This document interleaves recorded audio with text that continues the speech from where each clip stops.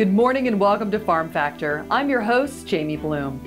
On today's show, Kyle Bauer visits with Adrian Percy in the Crop Science Division of Bayer. Then enjoy this week's Kansas Soybean Update. Next, Duane Toews catches up with Kate Hall with GMOanswers.com. Then it's this week's Kansas Farm Bureau Update, and we'll end with Plain Talk featuring Kyle and Duane. Stay with us.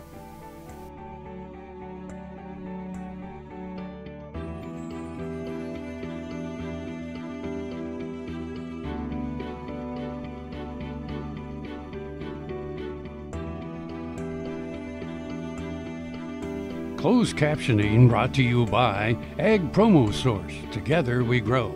Learn more at agpromosource.com.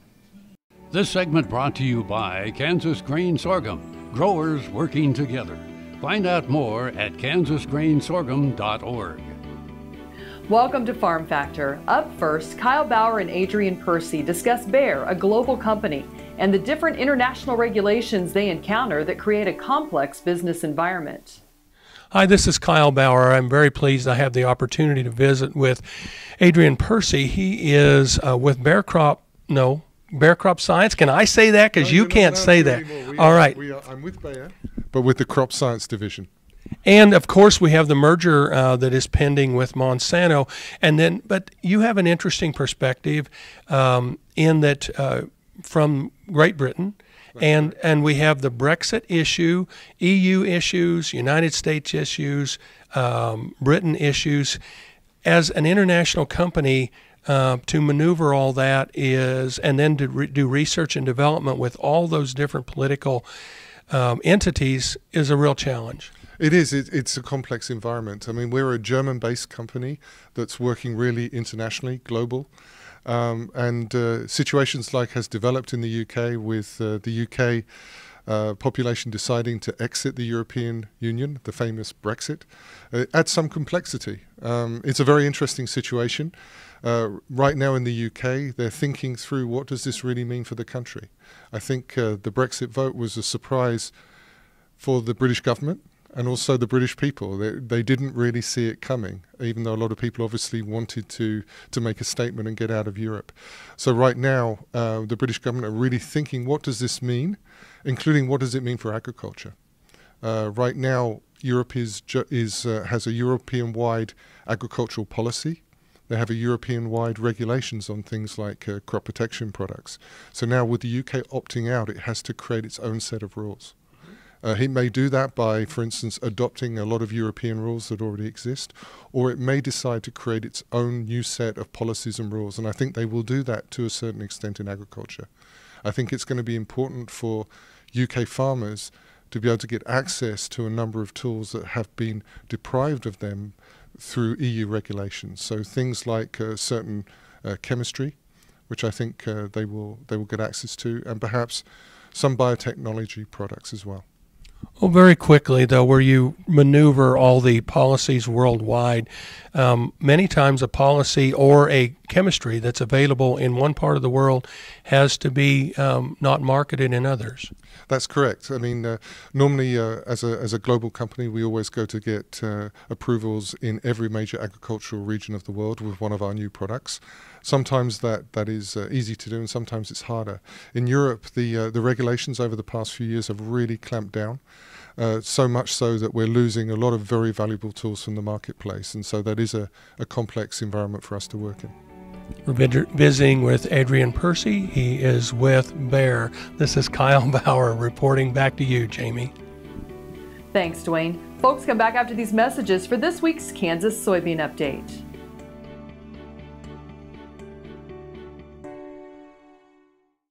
KFRM is one of the largest farm radio stations in the nation, dedicated to informing and entertaining rural listeners from northern Oklahoma to southwestern Nebraska. You can catch KFRM in many ways. Of course, 550 on the AM dial, streaming at kfrm.com, or on your smartphone by going to the TuneIn Radio app, or on Ag AM in Kansas on Tuesdays and Facebook every day of the week.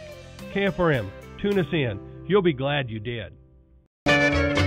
Ag Promo Source is a unique group of marketing specialists with one mission: help your ag business grow. Each affiliate has their own area of expertise, and they work together to bring you advice, products, and services. To get started, visit agpromosource.com. Ag Promo Source. Together we grow. Brown Chevrolet Buick in Wamego is driven by the spirit of American ingenuity. Come in for a new Chevrolet car, truck, or SUV. If we don't have exactly what you want, we'll find it for you. And we also have a great selection of used cars. We make sure you have an easy, fun, and transparent sales experience that saves you time and money. But if you want high-pressure salesmen and hours spent in the finance office, you'll just have to go elsewhere. Brown Chevrolet Buick in Wamego. We're making car buying great again. Valley Vet Supply is devoted to providing information and professional quality products at reasonable prices. Valley Vet Supply. This segment is brought to you by the Kansas Soybean Commission. The Soybean Checkoff. Progress powered by Kansas farmers. Welcome back to Farm Factor and the Kansas Soybean Update. This is the Kansas Soybean Update. It's brought to you by the Kansas Soybean Commission. The Soybean Checkoff, progress powered by Kansas farmers. Patrick Delaney, American Soybean Association Policy Communications Director, joins us. And Patrick, there's legislation that's been introduced called the Cultivating Revitalization by Expanding American Agricultural Trade Act, or better known as the CREATE Act. What is the CREATE Act all about? It's something we think that means a lot for soybean farmers. First and foremost, it represents a doubling of the funding allocated to the Market Access Program and the Foreign Market Development Programs, which are two of really the most successful and effective programs at USDA that help us gain access and expand our exports into foreign markets. So it's something that we're very much in support of. And especially for U.S. soybeans, on the tremendous growth that you've seen throughout the years in that export market to so many countries. Soybean farmers everywhere know the importance of global trade and know the importance of demand in places like China and places like Southeast Asia and Latin America and around the world for not only soybeans, soybean meal, and soybean oil, but also for the other products that soybeans go into here at home. So you're talking about pork and poultry and dairy and eggs. And so it's something that I think our farmers all recognize, the great value of trade. The bill calls for increases for MAP to $400 million by fiscal year 2023, and for the Foreign Market Development Program, or FMD, that funding would increase to $69 million by 2023. And in one aspect, too, create additional jobs as well. And I think that's one of the things that really, we got caught up in during the campaign cycle, is talking about the impact of trade on jobs. And I think it's really important to point out that we export a ton of what we produce on American farms. I mean, you're looking at $150 billion in ag exports in 2014 alone. That generates at home almost $200 billion in economic activity, and that supports more than 1 million jobs. This includes jobs on the farm, but 800,000 jobs in the non-farm sector that really supports farmers. This idea that trade costs jobs, it's just not accurate. And the more we invest in trade, the more we are able to invest in those jobs here at home. Does the CREATE Act have a lot of support in Congress? It was only introduced earlier on this week from Representatives Newhouse of Washington and Pingree of Maine, but you have great support there in Kansas with Congressman Marshall from the 1st District lending his name to it initially. It's got good bipartisan support. It should be noted the $150 billion in U.S. ag exports that occurred in 2014 produced an additional $190 billion in economic activity for a total of $340 billion of economic output. Patrick Delaney, American Soybean Association Policy Communications Director, joins us on the Kansas Soybean Update. It's brought to you by the Kansas Soybean Commission. The Soybean Checkoff, progress powered by Kansas farmers. Learn more at kansassoybeans.org. For Kansas Soybeans, I'm Greg Akagi. Hope you enjoyed this week's Kansas Soybean Update. Stay with us after the break for more Farm Factor as Duane Toews visits with Kate Hall.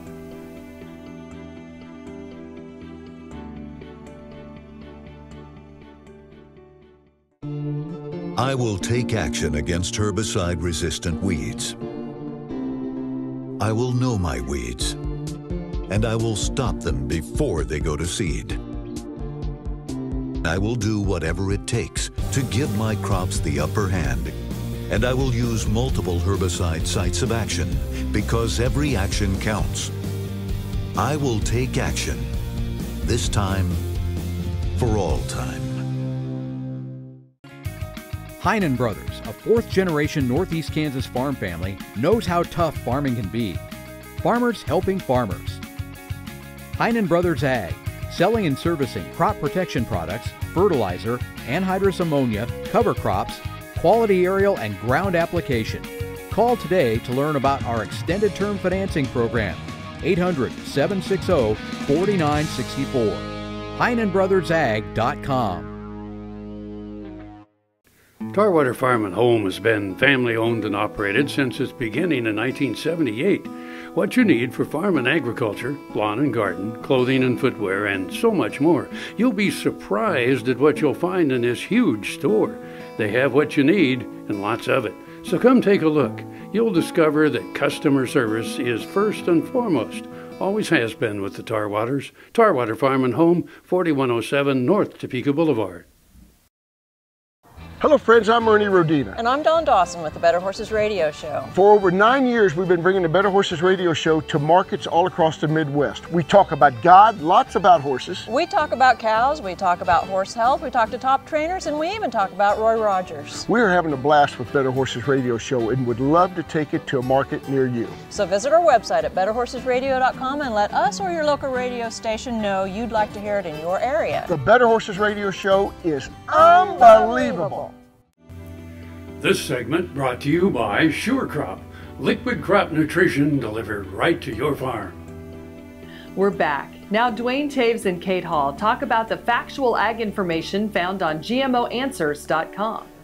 Duane Toews joining you once again with Ag AM in Kansas, and a chance to catch up with Kate Hall, talking about GMOs and GMO Answers, the booth that I caught you with. And certainly when we think about our urban friends, there's probably more questions and questions that need answers.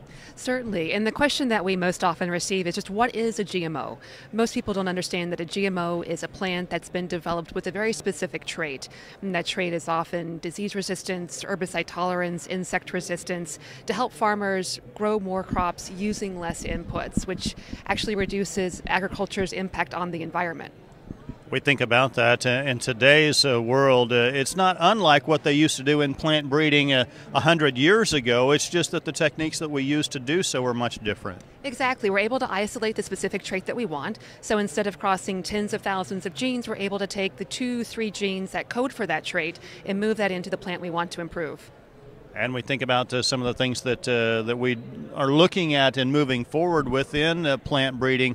Really, it is absolutely no introduction of anything outside. It's just a better selection process for things that are already in the DNA of those plants. Exactly. Researchers are looking for traits that they find in nature, right? They're not making these up. So they're taking good traits, characteristics they find in nature to improve, again, the plants that our farmers grow and help feed the world. Some things that will be interesting to see how they are accepted. Initial traits typically were on the production side for the farmer, but as we look forward, there's more and more things on the horizon that have to do with what consumers might be interested in. Absolutely. We're really excited about the innate potato. So less bruising, less browning, so it stays more appealing. Also the non-browning apple. That'll be coming onto the market this year, and we're excited about that too. So when you pack those apple slices in your kids' lunches, they're less likely to throw them away. And I know that there are universities and researchers, developers looking at enhanced nutrition. How do we lessen the allergens that are in peanuts or even in wheat? So there are a lot of uses for the technology, and I think what's coming down the pike, so to speak, will benefit consumers directly, and in addition to the farmers. Certainly, as consumers out there that really just don't have the best understanding of, and there's a lot of misinformation out there about the mad scientist, if you will. There is, and it's tough to battle, but we also know that consumers are really interested in learning the facts. And so with GMO Answers, we're very active on social media, on Twitter, Facebook, as well as our website, GMOanswers.com. In addition to GMO Answers, there are a lot of other great resources as well, your local Farm Bureau, also USFRA, the Center for Food Integrity. A lot of organizations around in agriculture have stepped up over the last few years, so we're putting out much more positive, factual information, and like with you, trying to get our story out to more people. And ultimately, we think about it, those farmers and ranchers out there, they're feeding their own family as well. Exactly. They wouldn't produce, grow, feed their family anything that they would, obviously not want to feed the public. So it's also important to recognize that aspect as well. The biggest thing is if you have questions, seek credible resources to get those answers. Exactly. And at GMOAnswers.com, we have over 180 independent experts who are answering questions, farmers, ranchers, organic farmers, registered dietitians, nutritionists, scientists, epidemiologists. We've answered over 1,300 questions on our website. We also have our companies. We're sponsored by the large 6 companies, BASF, Bayer, Dow, DuPont, Pioneer, Monsanto, and Syngenta, and they're answering questions specific to their business practices. People often wonder what's going on inside those companies, and our organization is being very upfront and open about what we're doing. Our thanks to Kate Hall joining us with GMO Answers. For you, as a consumer, you can certainly get the truthful information if you seek it out. Jamie, we'll send it back to you. Thanks, Duane. Come back after the break for this week's Kansas Farm Bureau update. Hey folks, Dr. Dan from Doc Talk. Have you asked yourself, how can I help provide relief to wildfire victims? Well, you can go to the Ashland Community Foundation, or you can go to the Kansas Livestock Association Foundation and make monetary gifts. Another way, you can buy this beautiful print that was painted by Dr. Eva Gardner of the Gardner Angus Ranch of Ashland and Clark County area before the fire. This painting will be sold through the Kansas Livestock Association Foundation, and all proceeds will be provided to victims of the wildfire. Grain sorghum is one of the most important cereal crops worldwide, and Kansas leads the nation in its production. Over the years, sorghum has been either exported, used in animal feed domestically, or for other industrial uses.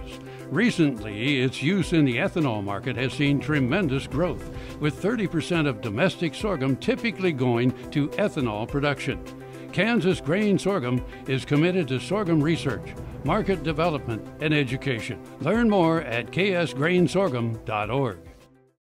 Soil is the life of a farm, and for 25 years, SureCrop Liquid Crop Nutrition has helped growers produce abundant quality crops while preserving and improving the soils they steward. SureCrop offers complete soil and plant analysis with cropping recommendations, delivery direct to your on-farm storage, and quality crop nutrition custom blended for your field. Choose SureCrop for the assurance of excellence for your soil. Call today or visit their website for more information.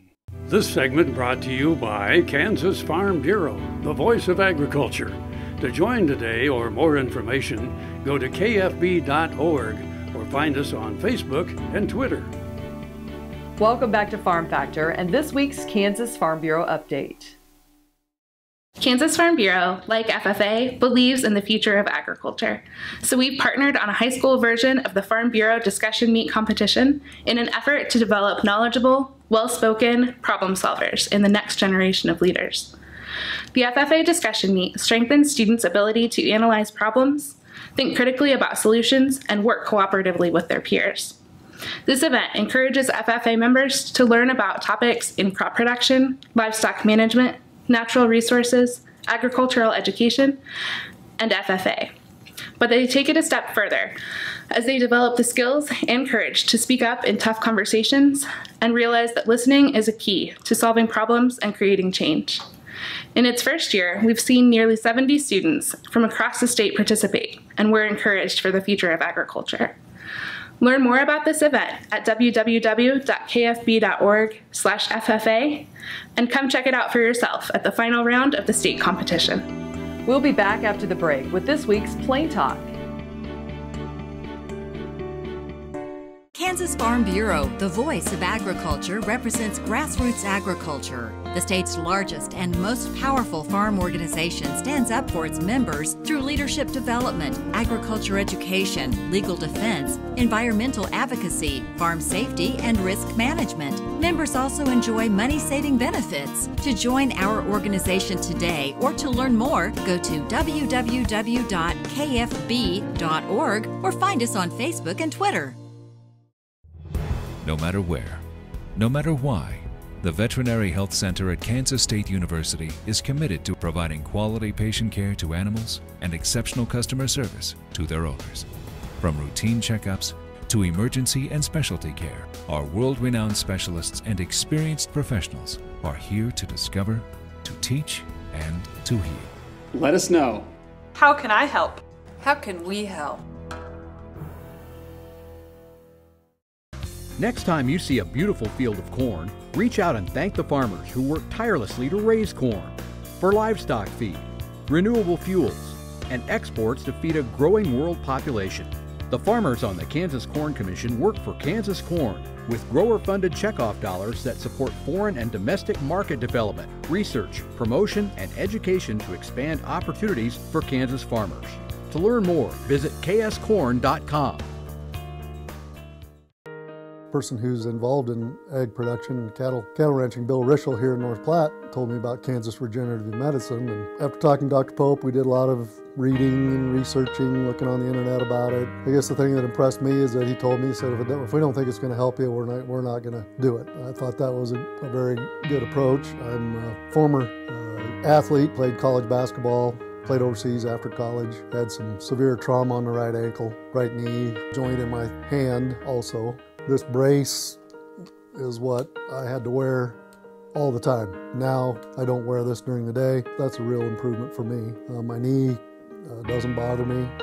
This joint came around quick. It was the first thing I noticed improving. You can see in the background here there's different fish and game that I hunt. The ability to walk was impacting my outdoor endeavors. I think it's really valuable, and encourage anybody that's interested to go down and at least do a consultation with them. This segment brought to you by Kansas Corn. Learn more at kscorn.com. Welcome back. Now let's see what Kyle and Duane are up to today on Plain Talk. Hi, this is Kyle Bauer with Plain Talk with the thoughtful Duane Toews. I have to ponder this for a moment. I'm really unsure.